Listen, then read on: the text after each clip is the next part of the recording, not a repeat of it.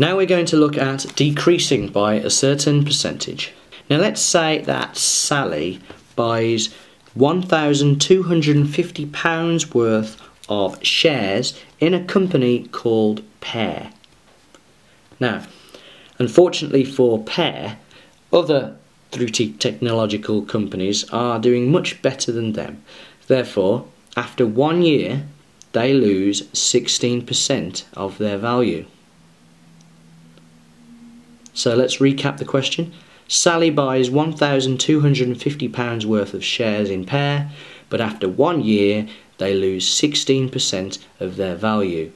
How much are the shares worth after 1 year?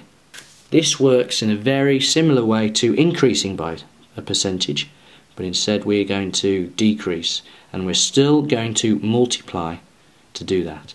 So, just like before, we must start off by writing down our original amount. Sally buys £1,250 worth of shares, so we'll write down 1,250. We're going to multiply it, remember, so then we'll write down multiply. Now, the question is, how do we work out what we're going to multiply by? So, yes, our original amount is 100%. That original amount is going to drop, remember, by 16%, because after 1 year the shares lose 16% of their value. So, in your head, 100% take away 16% is 84%. So, Sally, after 1 year, is going to have 84% of the value left.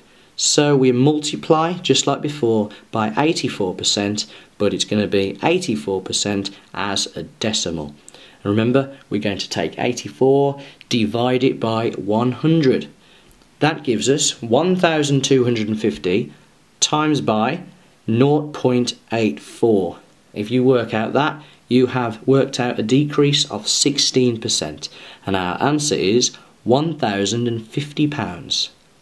That's a percentage decrease.